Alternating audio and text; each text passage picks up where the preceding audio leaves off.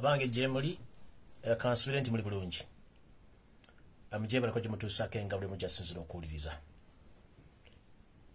tubadde tubulanganye olwali lunaku lwa kuna ennaku z'omwezi ziri 25 mwezi gwa kusatu omwaka 2021 kansubire muli bulungi mujebala ko jimutusako engalo entumbudde nga bana basubiza nti nja kubeerawo era ntumbudde nzize tubeeko ensonga zetwogera kansubire buli mwali bulungi nange ndi bulungi newankubadde akadde kosi kalungama bulungi kanyogoga tuli mu kind of spring naye spring etufuukidde ekizibu kuba spring egwamu omuzira nayo teba nyangu spring ate erimu omuzira okumala ennaku 3 naye teba nyangu nnyo obudde butufuukidde ekiku mu bbugumu manyi ekikubu ekibeera mu bbugumu ate nakyo nekijja mu bbugumu oyinza ofuna obuzibu kati waffe spring eriwa netufuukidde ekizibu tulowooza nti bali tugenda tulengera wali we tugendera mu kasana akawoomerevu oba akaseeneekerevu ate tuzzeeko mu bunyuvu kati tumanyi kyakukola naye nga yensi yembeera gye tubeeramu embeera gye tubeeramu mu nsi zino ezisengwira tetulina kyakukola so mbalamusizaako banyama ne basebo kansubire muli mwali bulungi mujebalako gye mutuusaako engalo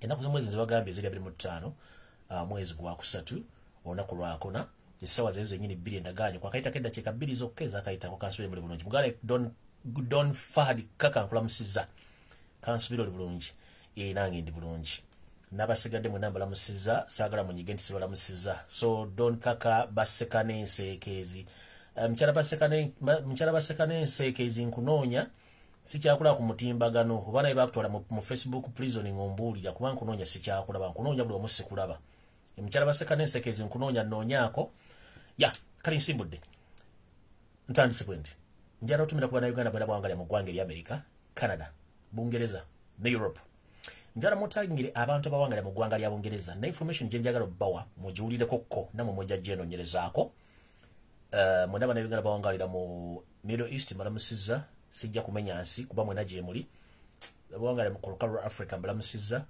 abawangalya mu East Africa mbalamusiza n'abawangalya mu Asian countries mbalamusiza mwenna sijja kumenya nsi kinsi kikuba nti nobatumira buli lunaku mwenna abali muwangalya mu nsi ezo abali mu South Sudan mwenna mbalamusiza mwenna bawangalya mu South Sudan mbalamusiza bannayuganda baliyo nga muli mu patekana mwagenda kunoonya muddo gwa kiragala mbalamusizaako mwenna so abali Saudi Arabia nawe mbalamusizaako muli bangi nnyo mwebale kukola ate mujjanga okwo okay njala tandika programu ene saagala barisa olw'ensonga njala bawa ekitiibwa ekipepeesa ekitiibwa kiri bwe kiti nti mujja ne mulala programu ez'ebyobufuzi ng'ate si yebadde sitayiro yammwe ey'oku social media ebiseera ebisinga social media abaddeko nnyo comedy abaddeko nnyo ennyimba entalo kugaa n'ebintu ebitategerekategereka naye nga biteeka omuntu mu muudu kati fate ne tubaleetera bino ebyobufuzi ne tuba nga tuba okupayinze so njagala okwebaza nti mwebale kugumiikiriza bigambo bino ate mwebale kukyusa bwongo bwamwe ne mwagala eggwanga lyammwe so njagala obbeebaza nnyo naddala bannayuganda abakozesa data ekampala manyi data wa bbeeyi adduka alinga anyo obutunda kampuni zennyini sinzi zirina kyezinoonya babba abantu baffe mu bintu byagula data wena atekako 15 eziddukanga eziriko ekizibu kwegamba byo bityo biriso njagala bbawo ekitiibwa bwenna bannayuganda bagula data nga temuli ku wifi. I salute you ladies and gentlemen mwebale kwebereramu mwakwagala ggwanga lyammwe newankubadde muli mu mbeera erabika nti omumpembe Yosef Tawasala mutano wa Kalekyezi abalinnyirira abatiisatiisa abateekamu fiya n'okubalowoozesa nti eggwanga baaligula baalitwala naye njagala bbawo amawulire amalungi olwaleero buli kimu nga bwe kigenda mu maaso mujja kuba mukitegeera so njagala bbawo amaanyi bannayuganda buli mugyali nti ensi bwetyo bwetambula abatamanyi byafaayo mugende mbikebereko Uganda okujja ng'efuna abakulembeze ab'enjawulo kubaddewo okuyiwa omusaayi okusibibwa okuttibwa abantu okuzaawa ne babulwako n'obuziikire kati nabino bimulaba olwaliwo si bikadde ate si bipya bibaddewo lwakuba nti mubadde temubitegeeranga olw'okuba nti no gavumenti y'omumpembe Tawasala mutano wa Kalekyezi ateekawo bakalekyezi bangi aboogera ku mikutu egy'enjawulo okubabuzaabuza naye ate nabo kati bwetwogera essaawa zino bye boogera bibabuze kyembaga nti bye boogera bibabuze era buli omu kati yeebuzabuza nga afukaanaaba so nno wenjobagamira nti buli muntu gyali nze I salute you most especially the Ugandans based in Uganda muli b'amaanyi nnyo okuba nti mugoberera information gye tubawa ne mugitwala ng'ekintu ekikulu so mubale nnyo mubalire ddala nammwe mwenna ng'okozesa data ng'oli mu Bulaaya oba ng'oli mu diaspora napagamba diaspora rather than mean people who live in USA, Canada, Europe or in other country. If you leave all Ugandan boundaries or borders, that means you are in diaspora. Oba oli mu East Africa, oba oli mu kasitoba nga toli waka. Oba oli mu diaspora. Saagala ogende ate ffe tuli mu Kenya, tuli mu Tanzania, oba tuli Sudan, oba tuli Rwanda, nedda you are in diaspora the moment kasitobuka border ya Uganda. Oba oli mu diaspora. I salute you ladies and gentlemen. Kasubire muli bulungi buli omu ky'abeera gy'asinzira okulabira. So no, njala tandika n'ekigula lugi manyi bannayuganda mwenna mwagala nnyo program y'ekigula lugi kino era njagala tandika n'ekigula lugi ntandike nayo nga bulijjo. Ekigula lugi lalo kirimu ki kigenda kubeeramu security alerts n'ensonga entonotono tulyoke tugende mu maaso. Alright, message esooka eri bwete ey'ekigula lugi. Njagala muntegeereze amuganda waffe MP wa Manjaya omwami Honorable John Baptist Nambesha omukulembeze omulonde w'ekitundu ekyakiikirira ekitundu ekyo. Nkulamusiza nnyo Honorable, weebaleko gy'otuusako engalo ate weebale kwagala ggwanga okubeera musajja mugumu. John afunye information okusinziira mu drone zange ng'omumpembe Joseph Tabasiro mutani wa Karekezi n'ebitongole bye by'okwerinda bikutaddeko nnyo olukongolo olw'okuba nti wakola omulimu gw'amaanyi nnyo mu bitundu by'embaale eby'embigisi wawawa okuba nti tewaleka Museveni nga yeesikidde akawande wadde okubaako wanywa amazzi, omulimu wakola gw'amaanyi. Ate olw'okuba nti gwe wagaana okukyuka n'okulya ensimbi zaabwe bakutaddeko nnyo olukongolo okuba nti baagala okutuusaako obulabe sinakindi okukolesa ensi eno ewoomera abasinga obungi. So Honorable Baptist John Nambesha mukama wange, kubanga okwera mukama wange olw'okuba tuli mukulembeze ate nze ndi mugoberezi wange muwagizi, nina okussamu ekitiibwa njala kutegeeza nti munnange wonna wooli wegendereza munnaye wooli awoonywa woosula wootambula na buli kimu kyonna n'abantu bawashoshitinga nabo emumpembe akutaddeko abantu bangi bakutambulirako. So Honorable John Baptist Nambesha, whenever you are, please take note that all state mafias and state agents you are sent to monitor your movements, where you stay, where you eat, and your friends. So be aware that the state is hunting you to the extent that they want to finish you up. So please, Mr. John Nambesha, please take caution about the information which I'm giving you right now, because yesterday I posted on Facebook that the state is looking for you in bad or in the state is looking for you to finish you because you are becoming an obstacle in their Twist master plan of governing Uganda 50 years plus. So Honorable Baptist John Nambesha, please be aware of the information which I'm giving you. Kati njala tandika n'ekigula lugi ekirala kino kiri bwe kiti. Njala tandika ne famire z'abalangira n'abambejja. Mbalamusiza nnyo bassebo ne bannyabo abalangira n'abambejja basava ne bannaava. Njala bategeezaako olwaleero mu kigula lugi. Mwenna abalangira gye muli ab'enjawulo. Oba oli mu lulyo olufuga oba toli mu lulyo olufuga. Naye nga olina akakwate ku lulyo olulangira olufuzi olwali lufuzeeko obwakabaka bwa Buganda oba Obuganda. Waliwo ensonga ezigenda mu maaso ze mutannategeera nti ekitongole eky'ebyettaka mu Buganda kye tuyita Buganda Land Board wepo n'abampembe abakituddemu abakimaamiddemu. Muno mwe muli eyeefula nti yakivaamu omumpembe Kiwalabe Male none yeefula ntabeera mu ddiru za kutunda ttaka omutembeyi wasanya kaloti Charles Peter Mayiga bagufudde omuze gw'okutunda ettaka kati batembera ditembi oddugu za state. Njala tegeeza abalangira n'abambejja wepo bannaava ne basaava mwenna naddala Abaganda mwenna ne bannayuganda. Ettaka lya Buganda litundibwa abeeyita Abaganda bennyini ate abeeyita abalangira. We twogera waliwo akabinja k'abantu akali mu kutambula ne kutembeera ebyapa nkabiguza Joseph Tabasiro mutano wa Karekezi. Era njagala kukola kye tuyita mention then ku Sunday ku lunaku olw'ebimuli mu Bulangizi gye nnambulula ensonga eno. Naye nga omuntu abali mu kutunda ettaka lino kuliko omwami eyeeyita omulangira oba yeeyita Prince James Don Mutebi. Ono nabadde awangalira mu ggwanga lya Amerika gye yava n'alekayo famire n'ajja mu Buganda oba mu Uganda okutandika okutunda ettaka lya Buganda lino ddimalawo olw'okuba nti alowooza nti ayinza okuba mu kika ky'abalangira bokka yasingamu okuba nti w'amaanyi. Njala tegeeza mwenna abalangira abambejja mwenna abamanyi omwami ono Prince James Don Mutebi ono abadde awangalira mu ggwanga lya Amerika ali mu kibuga Kampala muno mwe bali mu kukolera emivuyo okutunda amataka gonna okugamala mu Buganda nga byapa batambula nabyo kyere. Ono nno akolagana wamu ne omwami Prince David Kintu Wasajja oyo nno nabagamba si mulangira wa Buganda mulangira w'ettoolo. Kuliko n'abantu bangi nnyo bano bakoze ebintu bingi nnyo okulaba bafojinga n'emikono egitali mituufu okuba nti batunda amataka ga Buganda okugamalawo. Omwami ono abasinga obungi muyinza okuba temumanyi njala mubategeeza era n'obbalaga ekifaananyi ekino yoono wano wammanga nkyali mu kigula lugi mumulaba. Yoyo omwami oyo yavudde mu ggwanga lya Amerika oba gy'abadde awangalira n'ajja mu Buganda oba mu Kampala okuba nti atunda ayina ebyapa ebisukka mu 200 ayagala tunda ettaka lya Buganda lyonna ddimalawo.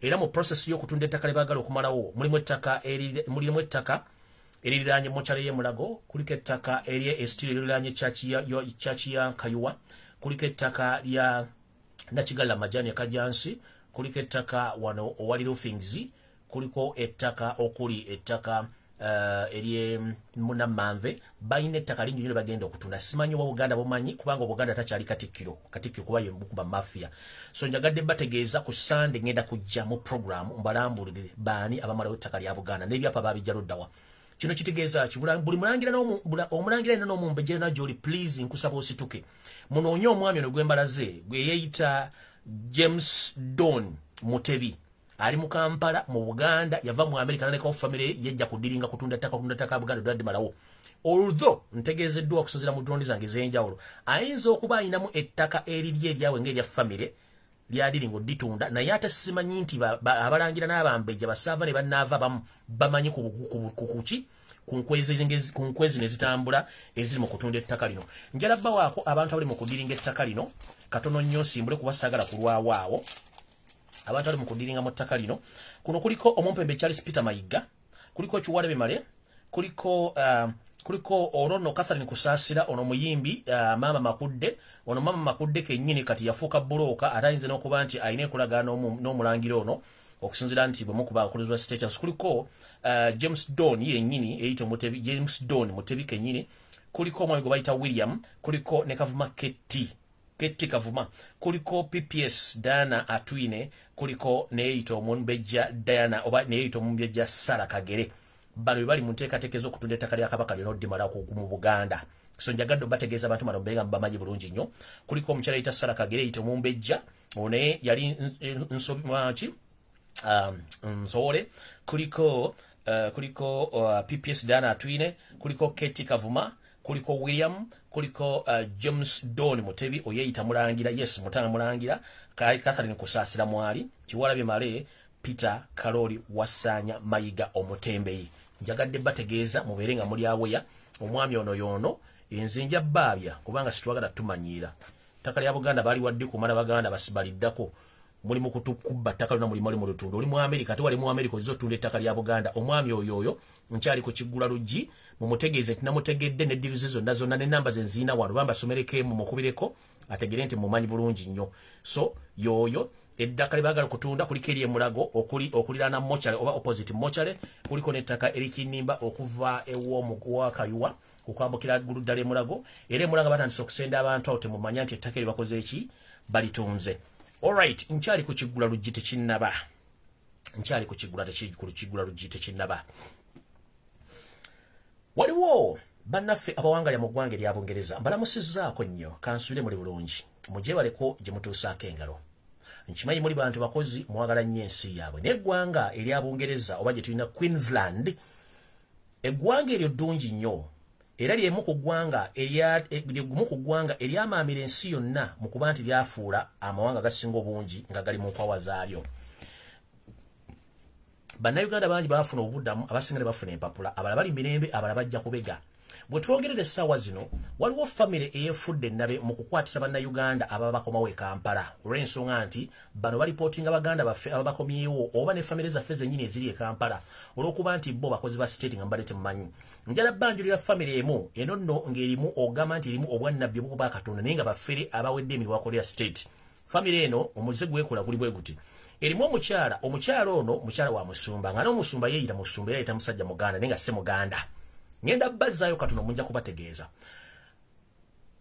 ennaku zino bannaffe bangi abali mu Bulaaya baganda baabwe abako n'ab'emikwano bakwatibwa ne basibibwa mu bitundu by'enjawulo ne batulugunyizibwa olw'ensonga nti bawagira ekigambo kye bayita enkyukakyuka naye nga ababakutto basiba basinziira ku bubaka bwe baba bafunye okuva ku bantu ababa basindikidde ssente empya oba kugula eya tiketi nga mukomawo waka kino nno nzize nkigoberera ebbanga eriwerako okutuusa bwe nfuna information ng'omukyalo omwono njagala mwetegereze bulungi ne bbaawe bali mu kukola akakodyo akokuba nti omukyalo baŋŋambye nti ye muwagizi wa NRM era y'omu ku bakazini oba y'omu ku bantu abali mu lulyo lw'omwami gwe bayita Pecos Kuteesa ono Jeno ali mu state house omutayogera y'omu ku basango ba NRM so alina oluganda ku Pecos Kuteesa afuna obuzibu n'abantu ku Facebook no okuba nti yetawagira nkyukakyuka yetayagala nkyukakyuka baagala enkyukakyuka bayisa bubi to the extent ate nga bo bali bakasitoma abe n'abavaamu nasindika details zaabwe ne bakwata family zaabwe ne bazibonyaabonya abamu ne babula abamu ne babatusuka n'okubatta ate nga ye asigala akola business omwami omukyalo ono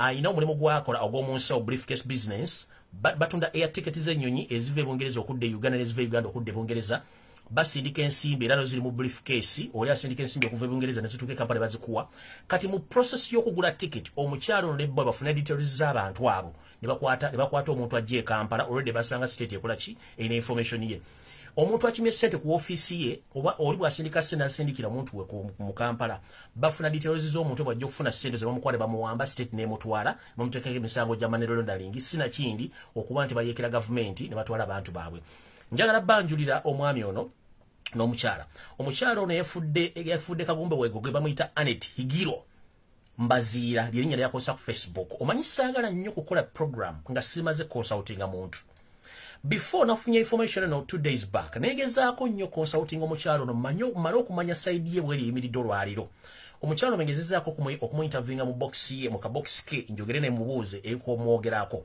omukyalo no bwemukubidde aganya okukwata bwaganya okukwata nasindikira message ngamba never ever call back on my phone mugamba okay I'm very sorry about that but I wanted to consult about the information which is taking place on social media mainly in UK in the Ugandan community in UK about the issues which are moving on social media that you are against Ugandans who are basing in UK omukyala apade message ngamba nti never ever call me on my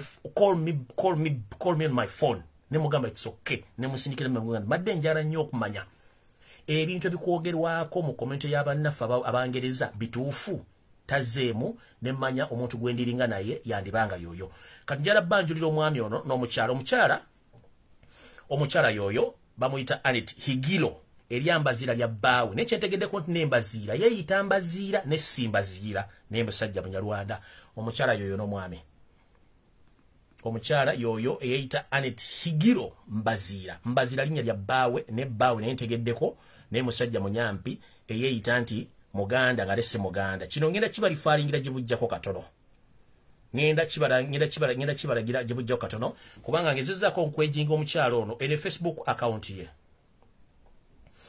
eyo ye Facebook account ye weewuunye bawaayo abaana baffe batulugunya n'okubatta naye ng'ate ye alina famire gye basobola okuba nti bagikiipinga okumatetukibwako bulabe omukyalo ono still era yoono njagala mulabe bulungi ne bbaawe yo yaawo nomulaba bulungi yoyo bizinesi zaabwe balina church omwami pastor bamuyita era bamanya ga pastor oyo niyo omukyala yoyo Anet Higiro kitegeeza omukyalo ono y'omu ku bantu abatufuukidde ekizibu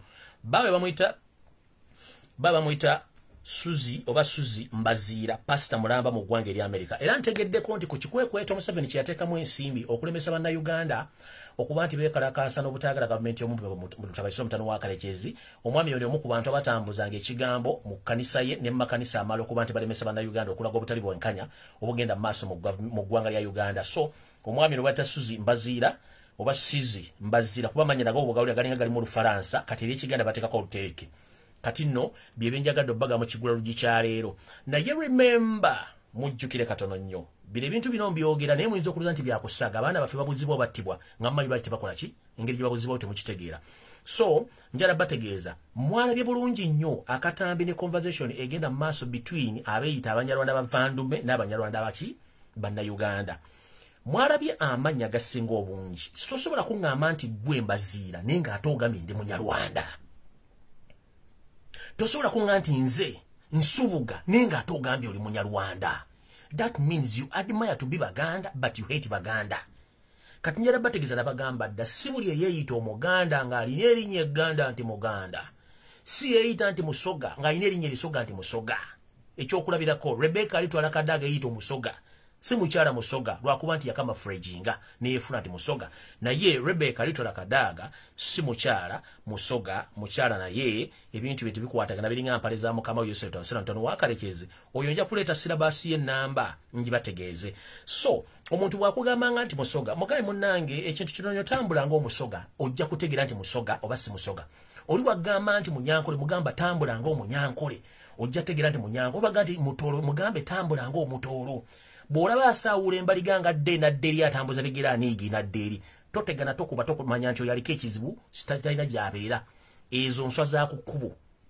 zibuuka ekiro ozisanga ku makya nga teziriiko byoya ziniigi na zitambula ziti akanyo kasanga kabojja tutunga katwala kati beebo njuza mutegedde bulungi nnyo abantu b'Ebungereza mwebereremu omuntu mubagambye Pastor Mulamba mukazi we yoyo balina business za mu nsawo ezigula air ticket nibajja ko details bazisindike Kampala the moment bofuna obuzibu naye nga akusindikira ba state research okuva Kampala kubanga ali related ku Pecos Kutesa oyo mukyala mbaddiremu omukyala ono ali related ku Pecos Kutesa kitegeeza nti ba state mafias abali Bungereza nga temukola ki nga temumanyi era abantu bangi nnyo abagudde mu katego k'omukyala ono eyita Anet Higiro Mbazira yoyo mukyala mwetegereze bulungi nnyo yoyo mukyala Anet Higiro ne bawo yeyita Mbazira ng'ate ne musajja munyampi bebakutte abana baffe okubamala mu ntamu awo nno sigenda kulwawo njala bategeeza nti ekigula lugi kiwedde kati video etandise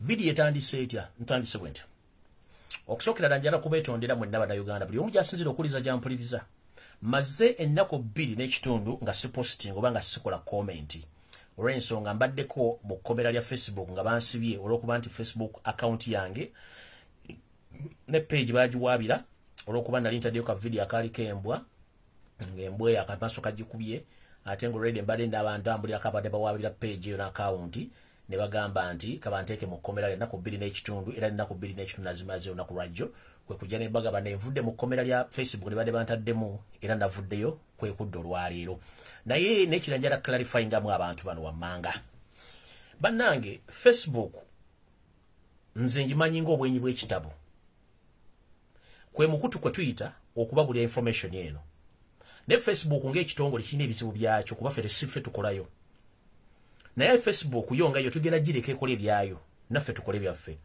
naye njagala bagamba eri abantu Facebook account tuyina Facebook account bw'obeera na Facebook account kw'osinzira okukulietinga page tosobola kulietinga page nga tolina Facebook account ndoza mukitegedde bulungi bw'oba okulietinze page then oba ogikulietinze nga business page naye kati system gye tuyitamu okozesa account yo yennyini okulietinga page kitegeeza they can hack and take the page but you remain with your account so I'm still owning my Facebook account manyaga Fred Kajubirumbuye but I don't own the Fred Kajubirumbuye page kwe nali nkolera live bintu bibiri byanjawulo Facebook account yange eya Fred Kajubirumbuye in charge owninga era kwe operatingira naye ekiyitibwa nti page baji hacking nga bagitwala ne struggle bagitwala nenga Facebook account yange in charge owning 100% era njina njikozesa era njagala gibalaga wano kubanga eri abantu abera baga nti eri hacked bagitwala no account yange in charge kozesa era charge operating sabulungi nnyo account yange yeyo njagala gibategeeza bulungi yo account yange mugira bulungi account yange ekyenjawulo ekigiriko kubali abakola duplicate kuliko note gye nateekawo wali wansi okulaga nti eno Facebook account yange eriko bweti I'm a political activist find dictatorship of Museveni who has ruled Uganda for 34 years eyo account in charge owninga teina buzibu page gye batwala ne bagihackinga so your account in charge ina in full control yange ndoza mukitegedde bulungi account yonjina page gye bahackinga ne bagitwala account njirina bulungi era operatinga bulungi ndoza mukitegedde bulungi enjawulo eriwo wakati awo saagala oli ababuze buzembu ata account tekola yiyo mugira bulungi naba friends bali 1498 benina kuba friends 1498 ndoza mukitegedde bulungi account yonjirina era ne baba hackinze page y'omuntu account yo esigalawo tesobola kuvaawo account yo nagirwanyisa nenjisigaza so no saagala bagamba nti saategedde wate mwategedde alright kati ntandise ndoza mukitegedde bulungi ntandise bwente mwenna mjagala mutangira ba musician ne bana Uganda mwenna ba musician abagenda embaale okunoonya omumpembe Salimu Sale temwategira kye mwali mugenzi kulaba era eyabakuba embooko yabakuba yalibadde abongera namu njala tegeeze eggwanga mulina ebintu mutajja kutegeera nga nze njobbi bagamba wano wetwogerera essaawa zino omusajja gwe mwagala ogenda osaba obuyambi abayambeko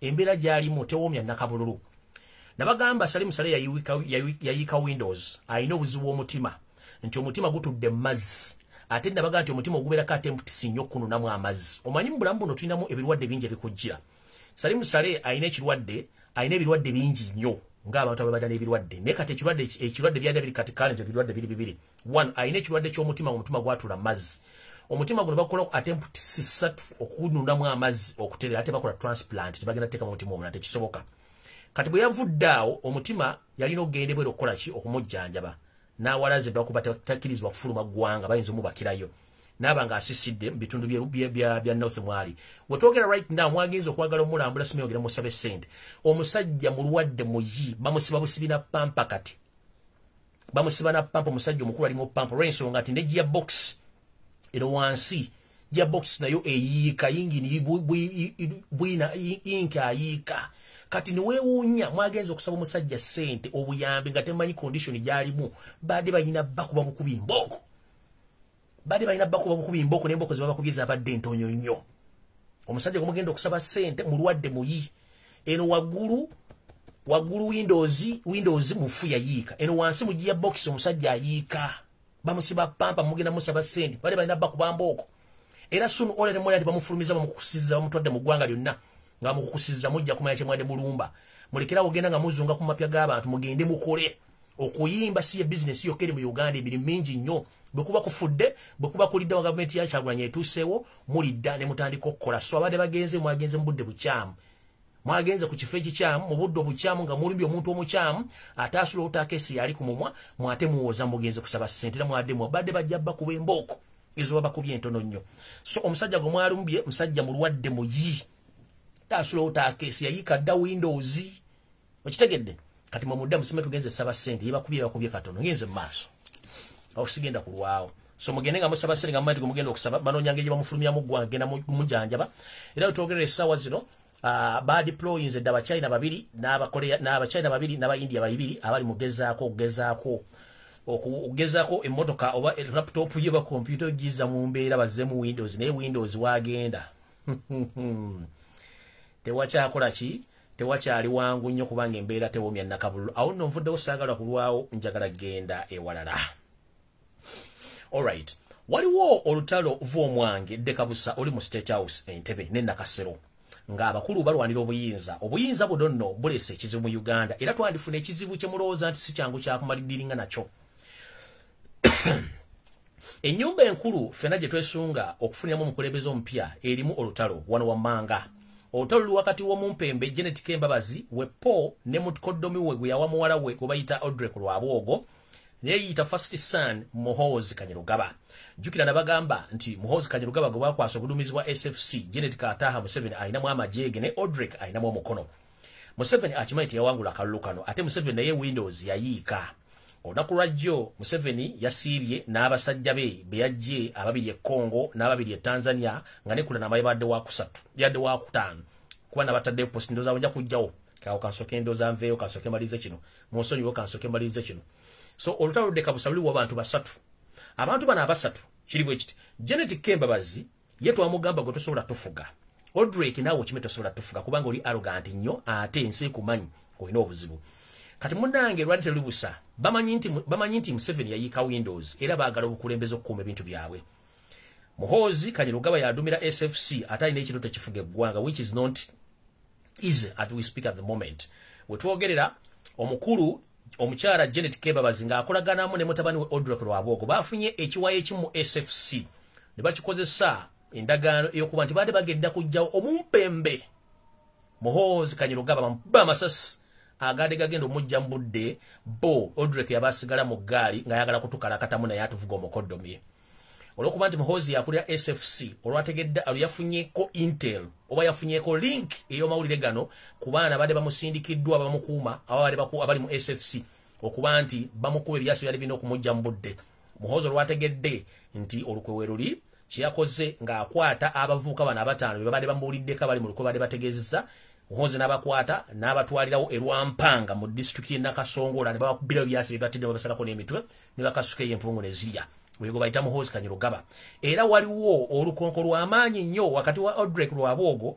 n'omumpembe Muhoozi Kanyarugaba oluvannyuma lwa Muhoozi okutegeera nti Audrey yadde amusindikidde batamanya ngamba omulekesa ensi ewooma ng'omubisi gw'enjuki awo nno ne Janet yabitegedde nti embeera mbi kyovula nti kati waliwo olukonko wakati wa Janet ne Muhoozi wepo nani ne Edrick Lwabwogo ate nga wiiki emu gye tukubye bega omumpembe ono Muhoozi Kanyirugaba ala ebintu bigenda maaso bagezaako nnyo okussa omukulembeze omulabe bamufeebye era ye ayina enteekateeka eyagala okuwamba eggwanga aliwambe buwambe kifuba nekitamuwambiremu nakyo nga tekijja kusoboka kubanga bakimanyi bulungi nnyo okulonda kwaliwo Robert Kyagulanyi Ssentamu n'alondebwa ng'omukulembeze w'eggwanga kati bano kibadugudda kibaddigidda balina obuddaliddali mu bigere bibasokoola bubatakula balowooza essaawa ne bayinza okubanga bakola ki bayinza okuba essaawa zonna bavaawo olw'ensonga bakimanyi nti omumpembe Yosef Tasontano Wakarekezi yayiika Windows ono gumulaba koloni eriwo naye ekimanyi ffe twagiragira dda gwe kasita weteeka mu kifaananyi kya Museveni oba oli wa myaka 28 oba oli wa 3 oba oli wa 9 bajja kukuba obulimu abajja buywa Windows bonna so kati yensonga eriwa wakati w'abantu abo nti family bali mu kulwana ebitategereka naye ffe tujja kubeera olw'ensonga buli kintu kimwe kibaddewo awo no sijja barisaawo njala bategeeza bwe nti Muhoozi akimanyi nti ayagala fuga gwanga Odrick ne ayagala difuga naye waliwo obuzibu nti Museveni kennyini ayagala kuyita mu bwangu ng'afukaanaaba kubanga edda ffe twanaabangako akabazimbi mwenna kabeere mwana muwala kabeere mulenzi twanaabangako akabazimbi bakuwa ebbaafu n'ogenda n'oyiwamu amazzi n'oyisaako amazzi waggulu ku birenge n'oyisaako ne mu nviiri wano oba si kyo bw'omala okweyisaako ku birenge ne weeyisaako mu nviiri n'okwata ebbaafu yonna yonna n'oyeeya bufu n'ovaayo wenna ng'otobye bw'oti kati Museveni ne banne bwe bati baali baagala kunabako ka kizimbi jjukira mu constitution etteeka lisoma nti omukulembeze alina okulanga ennaku z'omwezi 12 omwezi ogwokutaano taamu eri enkadde we beggwereddeko kati Museveni akitya alina intero nti eri omu system abaagala omulyawo nga ne Muhoozi mwali kati yakubidde omumpembe Justice Winyi Dot nkiddamu yakubidde omumpembe Justice Winyi Dot ne babako discussions babaddemu ng'eriwo possibility baagala kulayiza Yosef Tasontano Wakarekezi ng'obudde bukyali okwavoidinga the catastrophes which eziyinza okwapeninga nga tamanyi kubanga within the system eri abamwagala omulyawo nga ne mutabani bwe oba mutabani bwe mwali kati ye yagambye Winnie Dot akole possibilities zonna zisoboka okuba nti bamulayiza nga tetizinatuuka nnaku z'omwezi ziri ennaku z'omwezi 12 so mu process eno bayinza omulayiza either nga bakikoledde mu State House oba mu ntimbe za State House oba wantu wonna oba mu makage lwakitula kubanga mu parliament atyayo ekkolo tasobola kulayirirayo okujja nga amaze okudeployinga kubanga akimanyi nti n'abamwagala bangi nnyo era we twogerera Museveni balina Winyido bateekateeka enteekateeka either bayinza okukeepinga on nga bataddeko defense y'amaanyi okumulayiza ng'ennaku z'omwezi entuufu oba okumulayiza ng'obudde tebunaba in this process nabagamba mu mwezi ogwokuna guno okugenda kubeera muzibu nnyo mu bulamu bwa Yosef Tasontano Wakarekezi bw'anaaba nga atuuseeyo ye nga ye kubanga leejjukira Windows ayiise ekyokubiri alimu kuloni gye twategedde nti weeri ate kuloni ekinjalo bategeeza kuloni yategedde nti bagitegedde nti weeri era ne mbagamba gwe muvubuka gwe Mmendo bw'obanga gw'oli mu kuzannya omuzannyo gwa kuloni Mmendo bajja kukuba ekyasi kya sniper rifle mu mutwe n'ogwo omutwe okulinganga ensujju zino ez'enkokoto jjajjo ojja kitegeera kubanga kyotuddemu bagwo kirimu simanyi sigamba nti Mmendo gw'oli n'okusinziira ku information gye tufuna gwe Mmendo olumu bakozesa okugenda ku mikolo egimu nga Museveni naye Mmendo bw'onoobanga gw'oli omuzannyo guno jjajja weetegekera entaana yo abantu babagaye bakusimire ng'obudde bukyali kuba ky'ozanyiramu tokimanyi yenna yeefudde nti gwe koloni ya Museveni ogituddemu olina essasi lyo officially tojja kumanya giriva naye ng'ogenda ddifuna okitegedde ojja ddifuna kati naawo Museveni ayagala mulayiza ng'obudde bukyali naye ayinza kitwala kubanga let me tell you one thing njala bategeeza these days nina engeri gye followingamu Museveni n'ebintu bye bakolamu buli lwensi gye nembawa information not this bagezaako nnyo okuchallenginga information gye mbambawadde ne bakola vice versa to challenge me ekyo bamwaki obuzaavinze bulungi bagezaako nnyo okuchallenginga information gye mbawa buli nembawa information ewad bakola ekintu ekiri vice versa okuba nti badiscreditinga information gye mbawa ewekyo mwakitegedde ka these days ngenze nkimonitaringa era kyovula mbadde mbaga nti omusajja yali atidde okugenda e Tanzania okuluziika Pombe Magufuli n'agenda ku embassy okuwandiika mu kitabo naye olunaku lwajjo kulannama omu ku baffere kati abali mu Uganda baloosa nti yasinga okolaki okuloga makulannama mukyala omukyalo omulundi mwe mutuleetedde ebizibu mu Uganda bye tulina nti baana baffe bafa mwefudde abasawo Baganda nga temuli basawo Baganda kulannama lwaki olimba Museveni lwaki olimba Yosef Tasontano Wakarekezi Yosef Tasontano takyalina dde omukisa ogufuga Uganda kati gwe wafunye abakongo babiri n'abatanzania babiri jo mwaso senna kasero ne mukola ebyawongo olunaku lulamba kubanga olunaku lwajja Museveni talina muntu gwe yasinkanye ku makya wepono olweggula akawungeezi ne mukkirira mu State House Entebbe era talina muntu yegena gwe yasinkanye okujjako okukola emikolo gy'obuwongo egyawongo okuba nti mulemeza Yosef Tawasira mutano wa Karekezi mu buyinza kati emirimu egyo gyawedde gyonna gye mwakoze egyawongo okuli abasajja abatanzania babiri n'abakongo babiri wepono yakokola nama Museveni ne mukkiriza agenda aziike Tanzania nendo zokuziika program yakyuse muyinza okuba yancha so era nencha ayinza okuba nti wagenda kino bwenkyogera nakikyusa n'ategenda n'asibira ku kintu kyenyini ky'obutagenda naye nga bw'aba agenze kubanga kiba discussinzeko n'abasawo ne mugagenda oziike kubanga ye atyayo amanyi yinza omuwunyira kati bw'aba agenze it's up to him I don't care whether you go you don't go I don't care because I'm less concerned Chimani chiri chimu, nchi wa in panic, otya no kufuru megwanga. So if you go, it's up to you. If you don't go, it's up to you. For us, we are less concerned about your life. You've killed a lot of people. You've kidnapped a lot of people. So it's up to you. Either you go or you don't. We are less concerned. So I need to tell the public that these people, whenever I expose them, they change their programs. But me, I'm monitoring them day and night. So, even Chinese ogenda owokusigala onenga kyabadde kisinzidde ku basawo baganda bamusindi abasindikiddwa abamontalingiddwa kulana mayaba baddemu ababiri bana babadde mali yadde wa kutaano kati ayinza ogenda oba butagenda bona bagenze kikakata kuyi bona batagenze it's up to him kubanga kibakola kati bagezaako nyo to discredit my information ezi ebyo byonna tebindya nabagamba tebindya as long as it is your problem ebadde genda okwapeninga sifaayo as long as nibadde information nze mba sifaayo okitegeera kati ekyo nkivuddeko ngenze ku kirala era bw'obanga oyina muganda wo nga badde akola mu SFC nga mukuumi basse abaana bataano abadde mu lukulu gy'omuhoozi bw'omukubira essimu nga teriiko nomala wiiki nga tomuwulidde omwezi nga tomuwulidde SFC tekuuma wabweru wa Uganda ekuuma mu Uganda tandika okuba akasimu ng'obuuza ku bantu banne baakola nabo gyali otherwise SFC tefuna leave ayinza okubanga yomu ku bataano abakubiddwa atemeddwako emitwe olw'okuba nti badde bagenda kutta muhoozi Kanyirugaba mwenda bannayuganda gyabadde bategeeza nti olina omuganda wo akola mu SFC kuba n'abataano kuyinza okuba kuliko omuganda wo eyatemeddwako omutwe ekyo mukitegedde ekyabasawo abatanzania nakyo mukitegedde nakyo mutegeere bulungi nnyo kyekigenda mu maaso alright njala mutagingire omuvubuka gwe bayita Odrek Rwabwogo yayogera akatambi kali nayogera Olufalansa nayogera Olujama nayogera bingi nnyo Odrek Rwabwogo information gyenfuna nendaga nti waliwo ebitongole by'ensi yonna ebiri mu tendera gw'ensi yonna bitandise okunoonyerezaako gwe nga tomanyi njala kutegeeza business z'okola ez'okuwamba bannayuganda n'okubatwala ku byeyo okubaguza abawalabu bwe batuukira basalamu bitundu byabwe eby'omunda kye tuyita body organs transfer naawe kennyini omulimu gw'okoledde malwaliro agali mu Kampala amanene omuli Mulago Mengo Nsambya Namirembe nga mukola business zino ng'abantu bamanyi Odrek Rwabwogo oteereddwa ku listi y'abantu abakolako investigations kati ku kintu kyebayita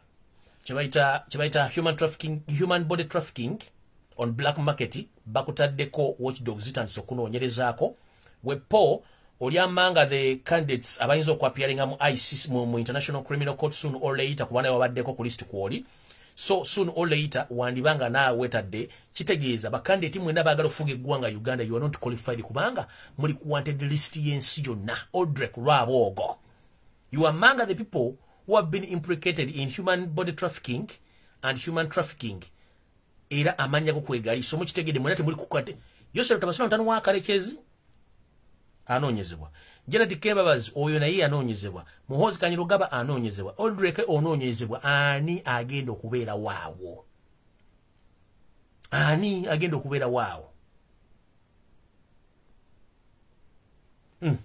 kati nawe sigenda kulwawo ngenze mu maaso tandise bwenti ekyawunyiddoti okuba nti bali mu nteekateeka ne Museveni mukitegedde ensonga endala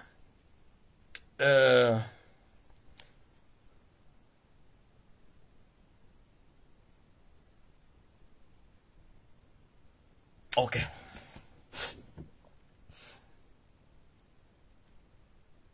Njala mutagingire mwenna abakulembeze ba Nopu abakulembeze abawagizi mwenna waliwo ekyakyusemukko Museveni alina ekirala kye yakoze kati njala mukitegere ne iso. 1. Abantu kati bonna bakwatibwa ne bateebwa abamu mulina obbeegendereza ennyo. Information gye nfunye mu nsonda ennekusifu okusinziira ku drone zange endaga bwe nti abantu bangi be bakutte kati babakutte nga babatutte okubatwala okubatendeka obwambega oluvannyuma ne babatta ne baga nti poliisi oba abaana bano babatadde no. Information gye nfunye endaga nti kati abantu abasinga obungi bonna bateerwa bonna bambega ba iso ne seemwayi. Nkiddamu bonna abantu kati abakwatibwa mbu ne bateebwa bambega ba seemwayi. Abaana baffe oligino abasinga obungi bali mabuusu. Abasinga obungi battibwa. Kati bonna abateebwa essaawa zino ndadda n'agamba mbu simefe tubadde tulya mmere mu woteeri. Tubadde tusula bulungi. N'akubulira n'amanya g'ekifo gye babadde babasibidde simanyi waliyo Beijing, simanyi waliyo Singapore. Be aware. Okusinziira ku intolo gye nfunye abo bambega abatendekeddwa era bava bagamba we can't talk. Tebasobola kwogera. Teri muntu ku nsi kuno asobola kuba nti watulugunyiziddwa to the extent noba nga wasiimuuse Windows n'otabuulira abantu bintu ki byakutuuseeko ekyo tekiriyo. Era system gye bafulumirako bagamba tetusobola kwogera bye twalabyeyo. Abalala batandise kuwaana buwaanyi bwaffe tubadde tulya mu woteeri nga bakugali omuceere ly'enkoko ly'akawunga.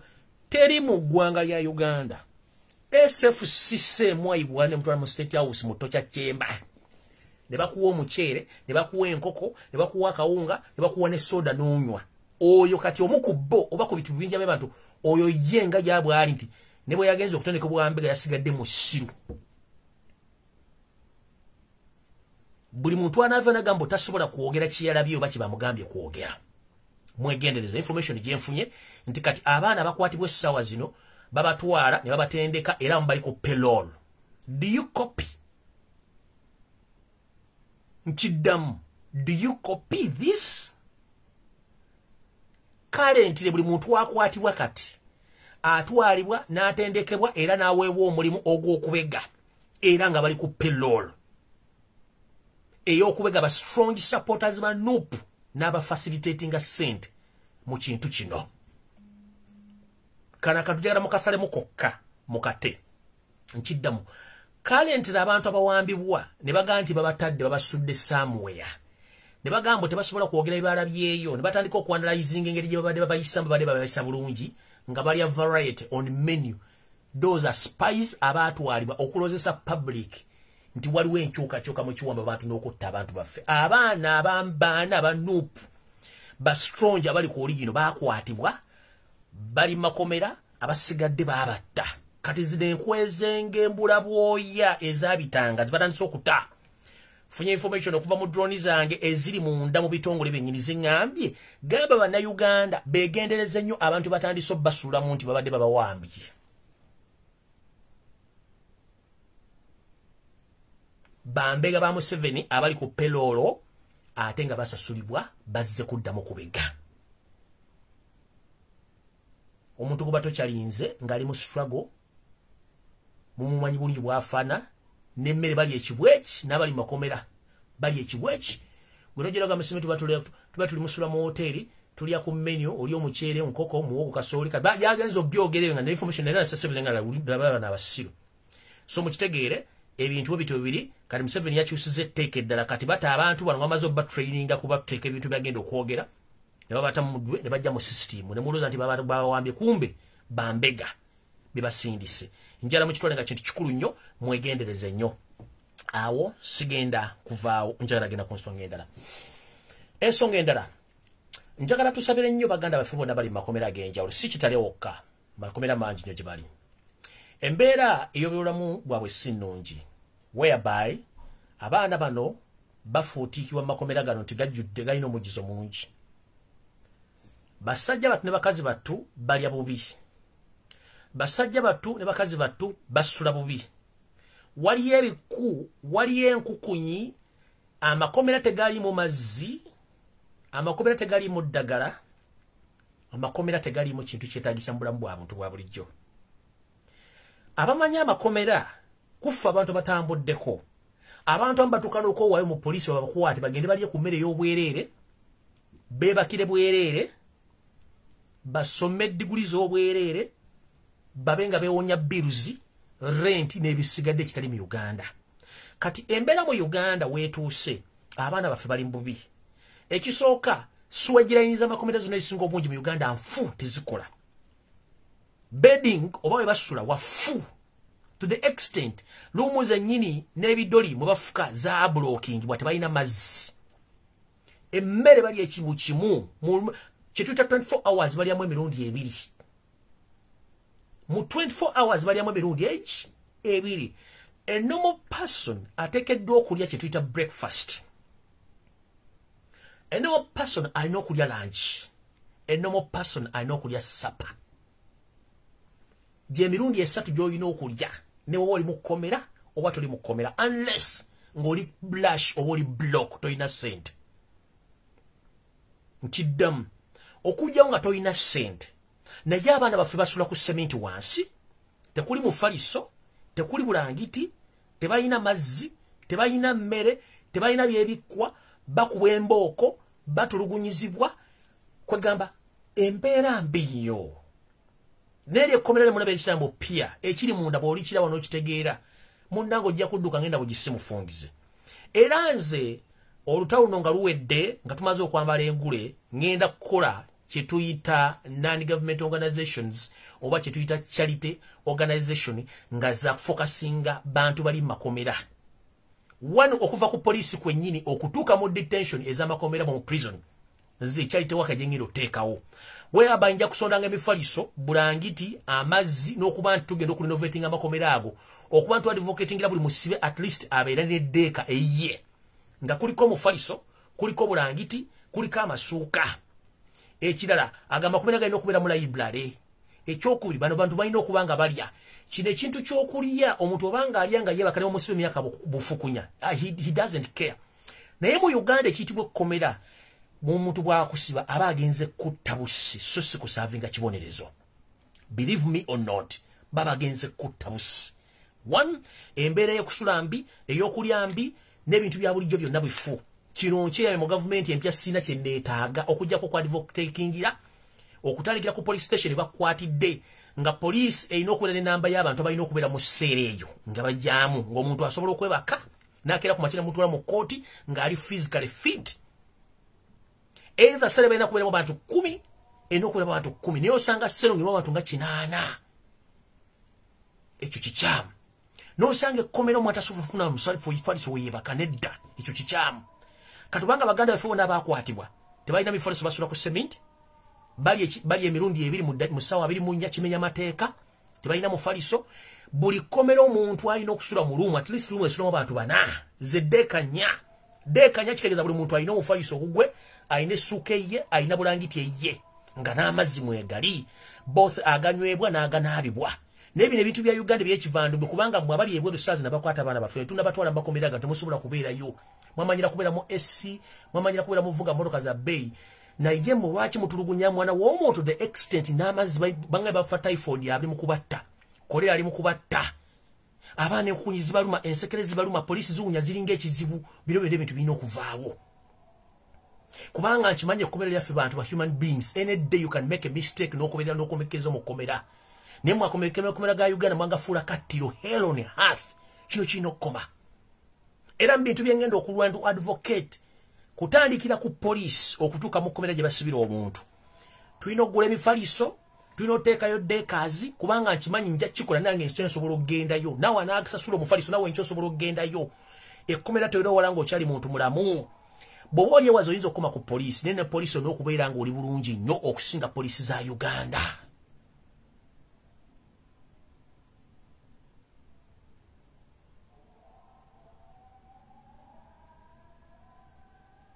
Ekyo nkimaze ngenze ku kirala. Njala muntangingire bannaffe betukola omulimu gwe gumu betuyita ba bloggers ku social media naddala ba nob.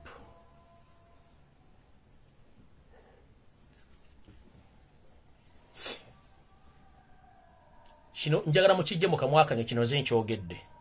I own this information as I myself I own this information. njagala muntagingire principal waffe Robert Kyagulanyi Ssentamu president wa NUP. Gentleman, oli musajja nnyo, oli musajja plus than any other man in Kampala, most especially among the politicians. You are man enough and keep it up.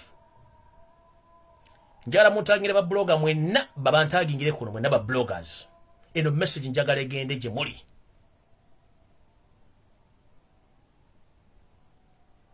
Ene sawa si ya kukondeminga muntu yenna ali mu struggle. Ene sawa ya kumotivatinga na kuteka spirit mu bantu baffe. But demoralizing supporters and our leaders, it is a diversion and a blockage and putting down our struggle. Nchidam programs zemukola ku social media kati zidemoralizing a struggle yaffe. Esawa zino twetaaga kye tuyita moralo boosting, okuboostinga moralo abantu abavaamu essuubi, okubazzaamu essuubi. Nga mbasomesa ekintu kye bayita revolution bakitegeere. Ene sawa notandika okukondeminga simanyi ntakoze kino, simanyi nakoze, that is wrong information. Ekyo kijjamu abantu essuubi. Esawa zino Robert Kyagulanyi Ssentamu nga sinatandika kantu kano jalabaga musajja nnyo. Nabagamba basobola mukebera nzo kubanga ayina fenna abasajja atusingako, nga ayina kyatusingako fenna. Muntegera ne mumbera yaffe y'obulimu obwabujja babasajja. 1. Nga tonnakola kye tuyita demoralizing oba okujja abantu essuubi nga mutandise okukola program ezidemoralizing abantu mu kifo ky'okubateeka mu moral boost. Njagala musoke muwulize ebintu bino wammanga. 1. Since the one Museveni had a plan of ruling Uganda for the entire of his life,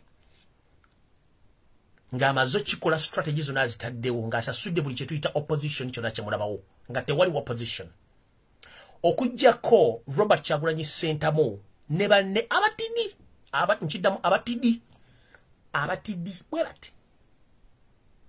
Abatidi bwe bati oba batimye ennyo bwe bati. Excuse me.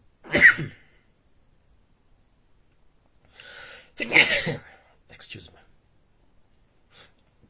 Robert Kyagulanyi Ssentamu gye yava tomanyiyo simanyiyo. Museveni yali amaze okukola enteekateeka namutayika efuga Uganda emyaka 10 kubanga yali amaze osasula buli gubayita opposition mu Uganda nga taliimu. Kyagulanyi Mukama n'amuleeta n'amugondomola mu Uganda n'amusula mbwe bubu n'akyankalanya bukimu. 1. Omusajja gye yava n'afuuka MP n'akyankalanya parliament. 2. Omusajja gye yava ne basiba bizinesi ze zonna nga talina wajja 10 n'asigalawo. Akoze campaign zonna okuzimalako nga n'abamu tetusobodde kuwayo wadde 10. Abayita tuli ba bloggers, abayita tuli ba supporters. Naye nga abantu ba individual ba facilitating the struggle mpaka weri olwaleero. Bw'ovayo n'otandika okukondemminga nti abaana b'abantu battibwa Ssentebe Robert Kyagulanyi Ssentamu talina kyakoze. Before you condemn Robert Kyagulanyi Ssentamu tibassa abaana b'abantu talina kyakoze, first condemn the person who is killing those people. Robert Kyagulanyi Ssentamu is not the one killing those people. It is the government led by Yosef Tabasura, the son of Karekis. You don't know what Robert Kyagulanyi Ssentamu passed through. Tomanyi kyati kyawulira. Right now message twandibadde tufuna yandibadde kuteeka moralo boosting mbantu kubajjayo abaali baazikira baveeyo. So si condemning. Condemning is bad. Musome political history wa Uganda. Gye kiggwera gitandikira kibiramu okuyiwa omusaayi, ani ayiwa omusaayi. Government eva yetta.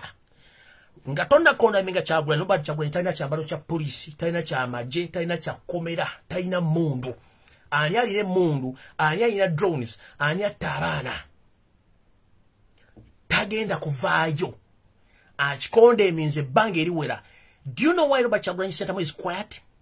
Before you come on social media to condemn Robert Kyagulanyi Ssentamu or whatever situation taking place right now in NUP, put yourself in Robert Kyagulanyi's shoes. 1. Nobody knows whatever Robert Kyagulanyi Ssentamu is planning on planet Earth. Sikimanyi mukazi otakimanyi. Teyakimanyi. Nkiddamu. Nobody on planet Earth knows whatever Bachagulanyi Sentamu is planning. So please, whoever demoralizing or condemning Robert Chagulanyi Sentamu and the entire Noble leadership structure, please hold on, DJ Puro. You don't know what is doing. You don't know what you are doing. One, omusajja amaze emyaka 3 consecutively takola. Omusajja yalonda structure y'aba coordinators home and away. Ne bagula ba coordinators bonna ewaka. Ne babamalawo. He kept on fighting until now. Ne bagula ba coordinators mu diaspora bonna ne babamalawo. He kept on moving up to now. Omusajja n'alwana okufuna pate n'agiteekawo on his expense. N'alwanyisa pate okubanga weeri. Nga tomuwadde magezi, toyina ky'omuwadde nange sina ge muwadde nakati weeri. Nga ataddemu ssente ze. Ekyo ne kikoma awo. Ne tujja mu nomination. Ne balyoka basindika bambega. Let me tell you the fact is 60% of all councillors, chairman of C5, chairman of C3, chairman and all councillors, never MP, abaja okweyongera ku okwegatta ku NUP mu process ya Kasenge just 60% bonna baali banyampi. Na owning ekintu ekyo mu bulumi obw'ekitalo n'akisigaza ng'afuna daily basis report on each and every person who entering NUP. N'afuna passion naga no, I will handle these people. 60%, gomuntu okuga nti 60% abantu abakwegasako nga bagala kadi yo okufuuka ba candidate nga bonna bambega. Can you hold it? Nga goba bagaba nti mukazi we yayenze n'owulira nga oli oyagala kufa. A minute please.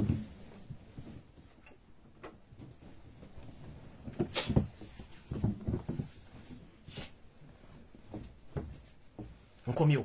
Goba kugaba nti girlfriend we yayenze n'otugubala amaaso n'onyiga amatune gakuwanvu otoga tufudde mutima ne gukubagana, just a mere girlfriend. But Robert Chagulanyi Sentamu nga alina tiimu gy'amanyi nti abadde naye nga bonna abasinga obungi banyampe. N'akeepinga low profile n'alaaza n'agamba hold on, let me monitor one by one. N'amumutalinga ne tuva mu process ya nomination. Abavaamu ne bavaamu, abasigalawo ne basigalawo. Still mu Kasenge gyako bamwogera ebigambo bingi nnyo. He kept quiet. He kept quiet mu Kasenge gye ne bamwogera ebigambo bingi nnyo. Abala batuuka n'okukolawo deep ne bakolawo NUP block ne tugikuba ne tugiwa eyo neefa. Ekyo ne kiggwa.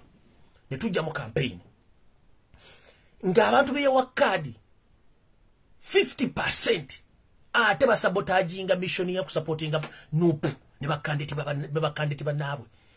N'akimira n'akiholding n'akiteeka ku mutima gwe naga whoa, Jesus Christ, what the hell is going on here?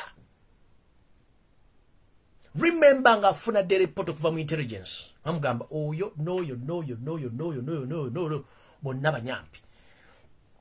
N'akicontaining n'aki-owning n'asirika ne tukipinga own.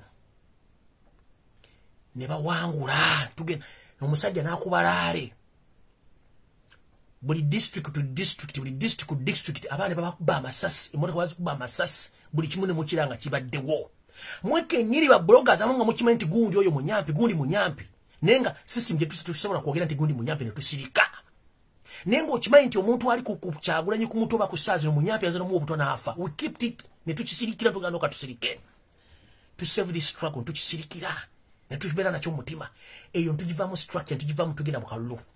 Akalulu tukabeeramu ne tunoonya ba polling agent countrywide ne tubateekawo. Tugenda okumaza nga NRM eguzeeko almost 40%. Lwakuba nti twalinawo abantu abasobola okuba basabusitema ne ba owning ekintu tukivuga mpaka wotwafuna victory. Victory Museveni n'agibba by using guns. Omusajja n'asirika. Bakandidate bennyini abalondebwa ba member parliament abamu. They are quiet. Robert Chagulanyi Sentamu tamanyi lwaki basirika. At the moment kasaba basirika. Nobody knows where they are right now. Amone ku kitebe tebakyalabika. ne wabayita mu conference tebacha appearingira ko ne wabayite wote bachajja bobeera gwe nga invested a lot of money, effort and time n'okuba nti obulamu bw'abantu babamba bwagi na bali bamukomera nga bamu tebachajja kikuwa bwongo kinategeera ki nzize. I'm not attacking anyone here. Njagala bawa lesson mbategezi bwe mbate maili abufuzi na ku analyzing ansonga zino. Please keep a distance of politics. Temu criticizing a kintu kyemutamanyi. Genda okwate dictionary. Envunula bitabo, envunula bigambo, ojibuuze kye bayita revolution kye kitegeeza. Envunula bitabo ejja kutegeeza kye bayita dictionary. Kyetuta dictionary envunula bigambo oba enyinyonyola bigambo ejja kutegeeza kye bayita revolution. Revolution tejja mu lunaku lumu, tejja mu ssaawa, tejja mu wiiki, tejja mu mwezi. It's a process. Which process needs a lot of time, needs a lot of idea, needs a lot of creativities, needs a lot of financial support. And strong leaders and supporters. But if you come right now, you start condemning one brother, you don't know what you are talking about. Museveni yali mu lusiko mukulu ya kinana, batta abantu million number where you are giving up.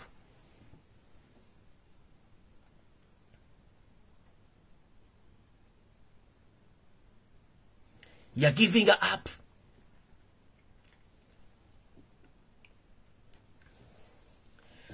Mulutalo muchinana kati kubasingo mujino njagalo baraka. Abantu million number ya fia muluwero triangle. Including innocent Ugandans. Did Museveni give up?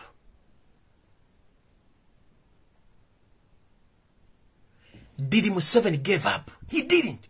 Right now, we are in the struggle of revolution. Some people are demoralizing Robert Kyagulanyi Ssentamu the struggle. Instead when Kenya Lumbuye ne bwe struggle jagenda mass kubanga Uganda needs change. You don't need even to what? Temwetaga na kunyiga sime mu unyoleddwa nyize bwe mfanga nabala bajja. Who knew me before Robert Kyagulanyi Ssentamu ani abadamanyi? Ani abadasubula okumpuliriza kurap wange? Bana badasubula okubabuza kurap yonga lusiro Robert Kyagulanyi Ssentamu. It's because Robert Kyagulanyi Ssentamu, it's because we are on social media. But if you are demoralizing the struggles at this moment, that means you're going to chimanyi. Nkugambi gendo ononye che Twitter dictionary muga chita enzivunula bigambe ejja kunyo ya chibayita revolution tetandika leero teggwa jjo. Even if Robert Kyagulanyi Ssentamu successfully entered the State House come on 12th of May 2021, the revolution is still on. Kubanga waliwo bintu bingi nnyo byokutereza mu Uganda bingi nnyo.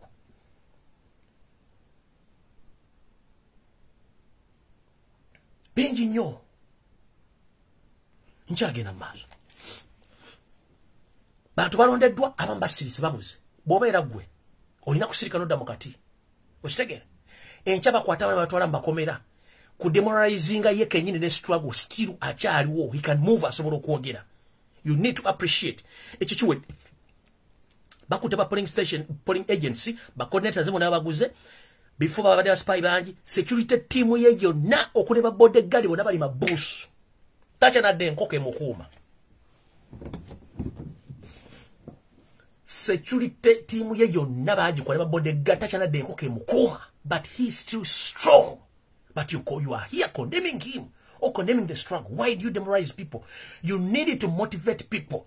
One, nze nali nsinga okuwa abantu kubanga singa saakuba abantu singa Robert Kyagulanyi Ssentamu yafadda. Bandi badde bamutadda.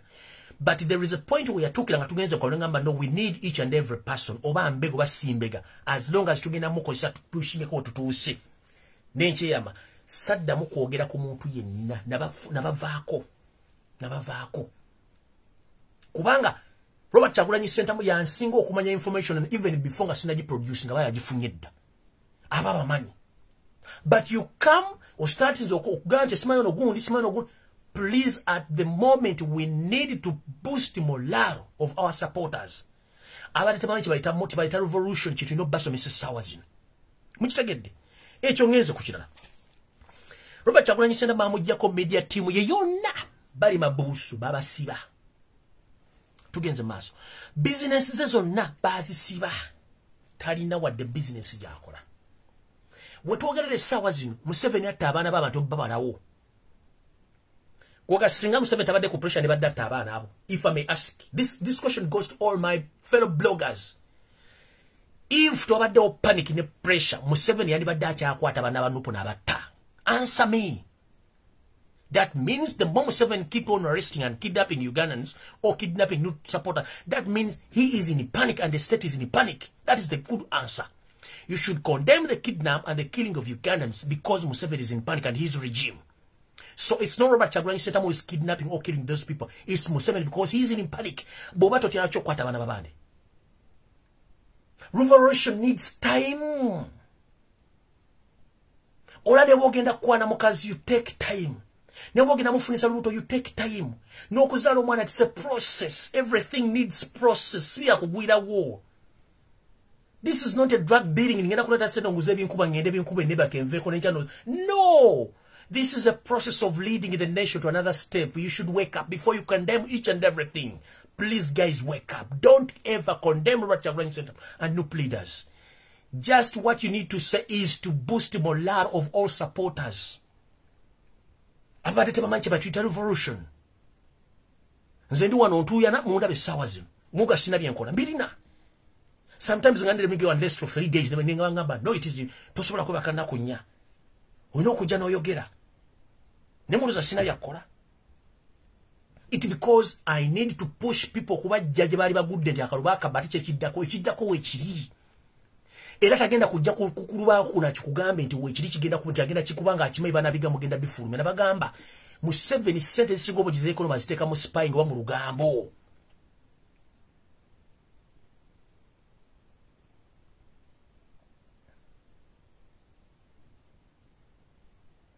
Tajja kugamba kyagenda kuzaako obadde okyaga tagenda kigamba. He will not. Over my dead but tajja kigamba. He knows. If you really love Robert Kyagulanyi Ssentamu and nope. Monitoring ebigambo byakozesa nga abyogera mu public. Reasembayo kujja mu parliament kiki yayogera. This is my last address. I'm addressing you as a member of parliament as I speak right now. But next time I'm going to come here to address you as a president. That is enough for you to understand. Sawa zino condemning. Nkugambe the answer is who kidnaps those people and who killed those people? It is Joseph Tabasura, the son of Karekezi. Due to what? Due to pressure and panic. Singato wado pressure and panic what? Do you copy? Singato wado pressure and baleta kwata muntu yenna wadda okutta omuntu yenna. That's the simple answer I can give to you. Condemning doesn't work. Revolution takes time. Singato Robert Kyagulanyi Ssentamu tewangula kola mbale mugenda kubanja ki. Singato yawangula mwade mugenda kubanja ki. That means you fought for what you are yearning for. You fought for what your land you are yearning for right now.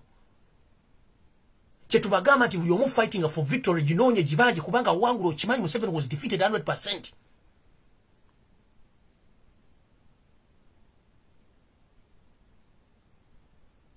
Mwena bali ba blogger ba nupu boli wa nupu batoli wa nupu.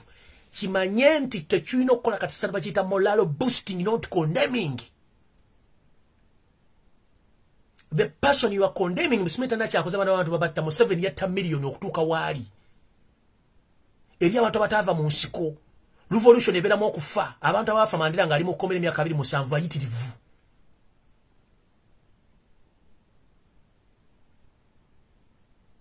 Ostegeera.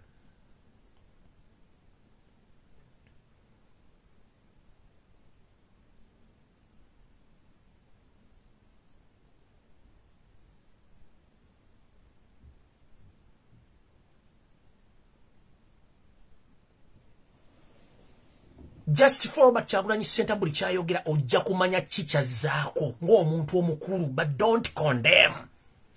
Nkugambe the reason as to why Museveni is panicking and killing and kidnapping because ali mu panic singa baddemu good terms ngera ali mbuya wangu nani bali tawaaba otakwata abantu nabawamba na batta. Yandi bali tachikola lwachi abattanga ye president ye wahangula lwachi abatta lwachi asiba abantu. Lwachi asiba abantu nga yawangula.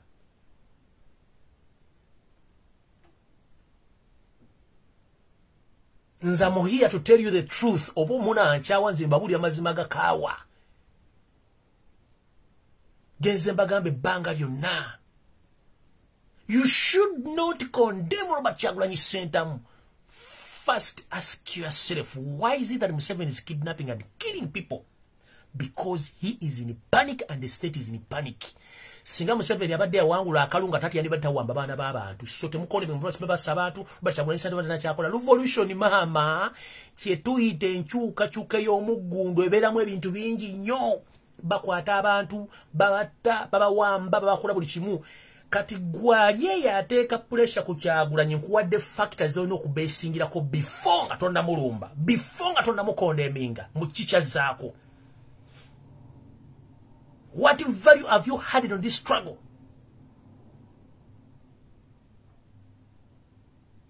What value have you added? And don't force him kubanga tajja kukola bwe kyoyagala. Unless you have someone behind you who's pushing you. But Robert Kyagulanyi Ssentamu, he will not act according to your orders. He knows exactly what he's doing. So many people, muja mu inbox mbuza what is next. Nebaga, please DJ, hold on, pulo, mulindeko. Kubanga I know. Neba kusindika, ogendo kwate enkoko. Enkoko yekimanyi libateri mu kiyumba kyayo mugenda gikwata jirya. Oyina okuba n'amagezi mangi agagitayizo gikwata. That's the system. Nkugambye n'okukwana omukazi, it's a process. Va kuba ne musanga mu bbaala. Okwana omukazi n'omuteeka mu ggabo n'akukkiriza ne mutuuka okugenda okkiriziganya mwanjule mugende muzaale. It's a process. Neno process. Kati essaawa zino abaga nti mwagala Victoria mwalibadde mugijja singa Robert Kyagulanyi Ssentamu teyawangula. It's because mwakikolera. Kati muyina kusaabuusa bidde okutta bajja kutta. Kuba the people we are dealing with basi, that is their nature basi. They are killers. They don't negotiate with anyone, they just kill. So Gabatamanji Museveni musi, it's high time to wake up. One, Robert Kyagulanyi Ssentamu yagadi, I will expose. And I will run the most expensive campaign in Ugandan history. Achikoze.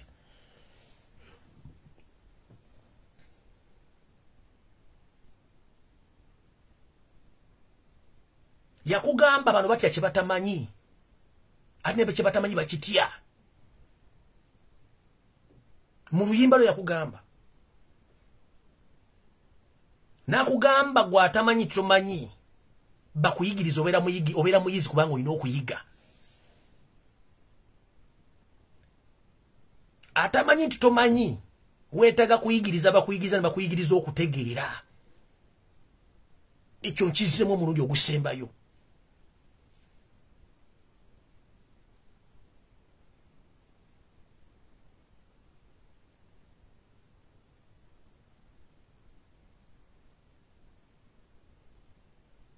Nyenze mu myaka 3 sikola.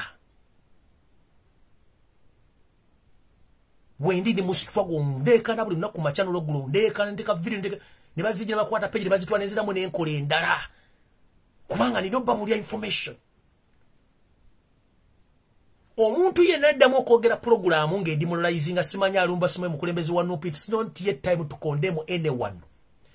Nabagamba Robert Kyagulanyi Ssentamu yabagamba bwafuuka president alina ebintu byagenda okukyusa with immediate effect. Kati gwali eyo nga simanyi ogamba mbwate bata abaana by NC Museveni yagamba egula mirambo yoyo gwe twogera naye. Engeri gyebagobamu omusisi yebagobamu omubbi. There are two different things. If you are chasing a night dancer, it's not the same way how you are chasing a thief. So we are chasing a person with the 2 characters. He is a thief at the same time he's a night dancer. Museveni holds 2 titles or 2 characters. He's a night dancer the same as a thief. Musezi ate mubbi. Omusezi ayagala nnyo kulya abantu basse. Ate mubbi. Kat how do you handle a person with two characters? A thief the same time as a night dancer inamuwanda olingo otya. Kye tulina okumanya ekyo kyokka. Museveni alina characters bbiri. Musezi ate mubbi. Engeri gyogobamu omubbi yanjawulo n'engeri gyogobamu omusezi yanjawulo. Omusezi adduka mu mpewo tosobola mukwata.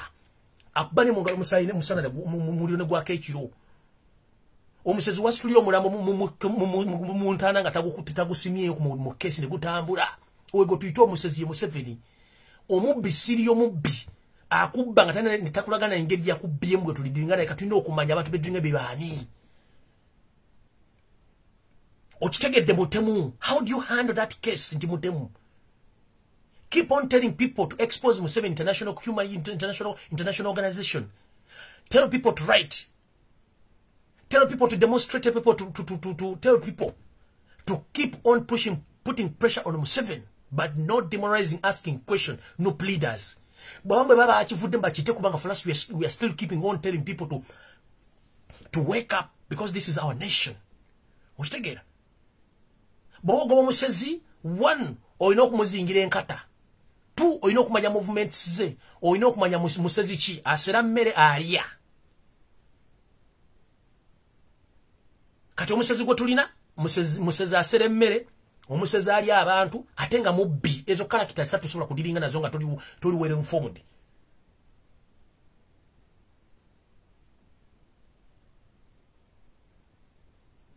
Character omusezi waliwo musezi asera mere, no musezi aria.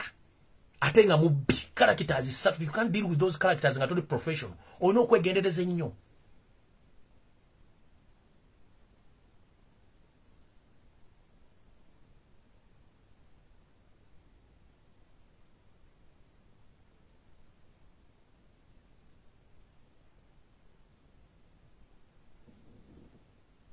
Please, Baganda Bank, I'm not here to blame anyone. I'm just giving you guidelines. Stop demoralizing people. Robert Kyagulanyi Ssentamu talina muntu gwe yasse. He's just leading us. Bwaba akulidinga nova kukuba olwogwa Museveni akusse kitegeeza basigadde bagenda keeping on. Bwobanga oyagala okudemoraliza nga Robert Kyagulanyi Ssentamu bokondemminga anjagala nti omuntu gwe yakuba ekyasi. Nga yakutte munda amukuba ekyasi. Oba gwe yawa obutwa. Oba gwe yatadde ekitalya. Then nja kuva ku internet. But if it is Museveni and his state mafias abakola ebintu by'okuwamba n'okutta abaana b'abantu, I'll keep on staying on the internet. Nja kubeerako. Hope you understand what I'm saying.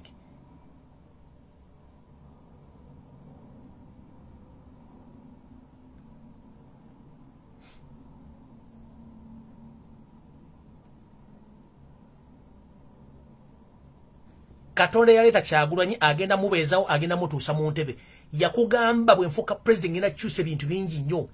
Ezo mugasi member parliament byonna ina programu nyingi nnyo kyovanza ankubira gati let's us focus on Robert Kyagulanyi Ssentamu. The rest are just peanuts and they are useless.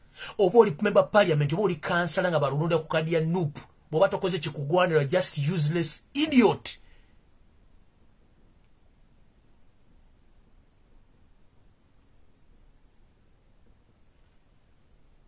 Nchidam. If you were elected councillor, chairman of C5, chairman of C5, chairman of C3, or member of parliament on a noob candidature, and you are not doing exactly what you are supposed to do, you are an useless idiot.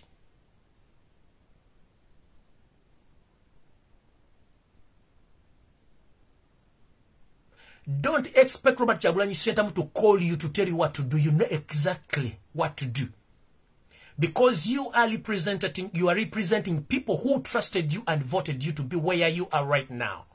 But if you are there in slumberland, sleeping, romancing around, boozing around, eating chicken and chips, when other people are rotting in the prison because they are the one fought for you, the likes of Nubian Lee, Eddie Mutwe, Map Media, Dan Magic and others, they are just there in prison rotting, and others, and some are still kidnapping and some are still on run, but you are there buzzing around in your sitting room, and others on social media condemning the system, you don't know what you are doing. My friend, you need to repent before it's too late. Museveni is in panic. That's why he's keeping on kidnapping and keeping on kidnapping and killing people. Wake up. Stop demoralizing people. Enough is enough. If you don't know what we call revolution, go visit dictionary. The dictionary will teach you the word or the meaning of revolution. Even if I, myself, am got killed or arrested, the struggle will keep on. Kubanga nze olugendo lwange luba lukomyawo. Ngabo tukimanyi mu reality nti omuntu bw'abanga atuuse w'atuuka mu bulamu olina okuvaawo n'abalala ne bajja. It's a process. That's why abakazi bazaala on daily basis bafuna embuto on daily basis. Omuntu gwe bazaala wabeera waafa. It's a process bwetyo bwe tutambula teri agenda kuwangaala nga nfudo. If you don't know batomanyi tomanyira tojja kumanya. Stop demoralizing people.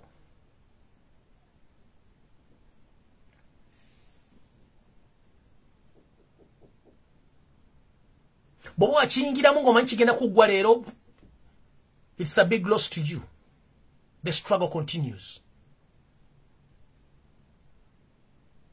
Gidi Magufuli knew that he's going to die last week or last week. Although you thought that so many people they cried that the man is dead, but there are so many people who are happy in Tanzania. I'm telling you, that's the fact.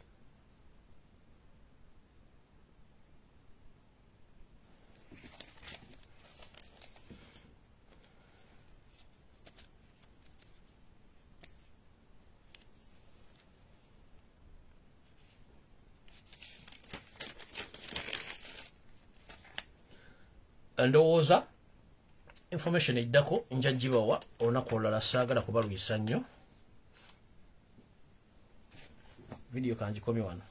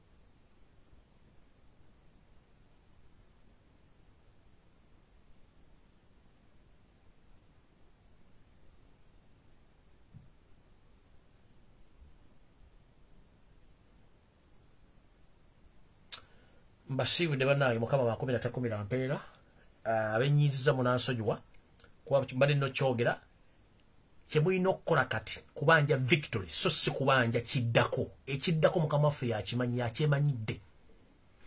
Due to the presence of many spies who have been planted in Inupi, you should go slow, man.